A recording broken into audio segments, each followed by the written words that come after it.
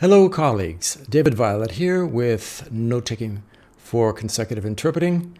Today I'd like to go over quickly a little exercise that is a traditional exercise, very well known. It's called sight translation. The idea is that you pick up a written text in one language, the source language, and you read it out in another language, the target language. Now, this could happen in a conference. You may be sitting at the table doing consecutive, and somebody will be speaking about a document that they're going to be referring to during the meeting, and they'll hand you to the document and say, could you please read this out in another language, whichever that language may be. Let's say today we're doing French and English.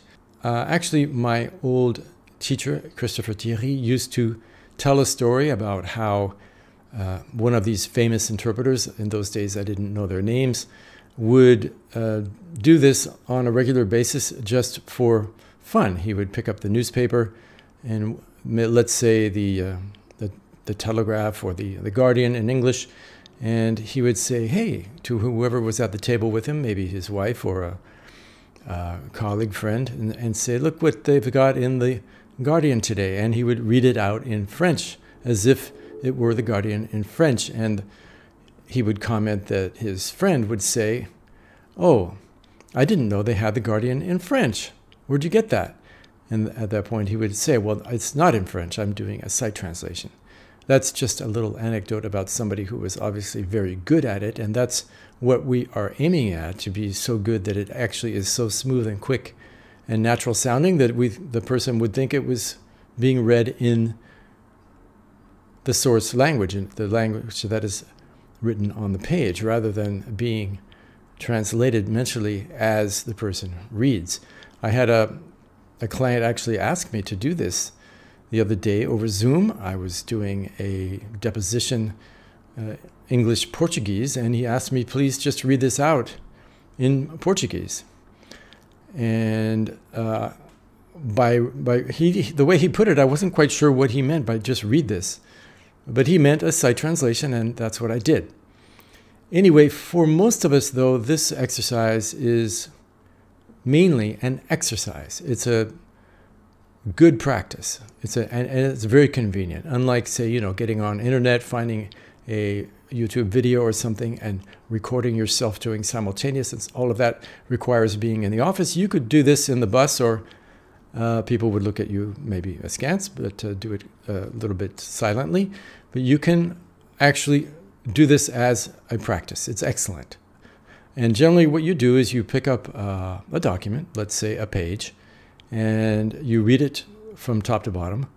And if it were an exam or a conference, you would read it with a special eye to how on earth you're going to put that into the target language. You might actually even underline some things. Some colleagues even put little numbers in to say, okay, in the source language, the order would be this, but in my target language, I think it would rather be that. So that would give you a few hints as you go along. But you don't even need to do that. The whole idea is just to read it through and then read it through again while translating it orally. And try to do so fairly quickly, fairly naturally. And what this requires is scanning well ahead. I can tell you that's probably the main secret, and it's similar in that respect to doing consecutive from notes. As you're speaking, make sure your eyes are checking on what's following. Be scanning up and down the page. Don't be staring at the thing that you are reading, either in sight translation or in consecutive. Scan ahead.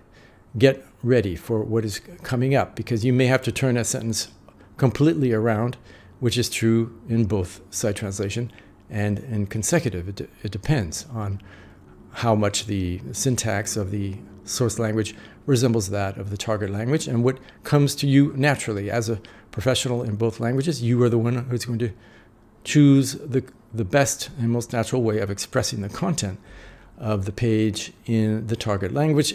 Again, whether it is note-taking and reading your notes in consecutive or in sight translation. So again, you just pick up for sight translation, you just pick up any document, preferably something that you know is kind of the kind of vocabulary and the kind of thing that you would have in a conference, a speech or a technical paper. And if you have a job coming up, do it in your preparation for that.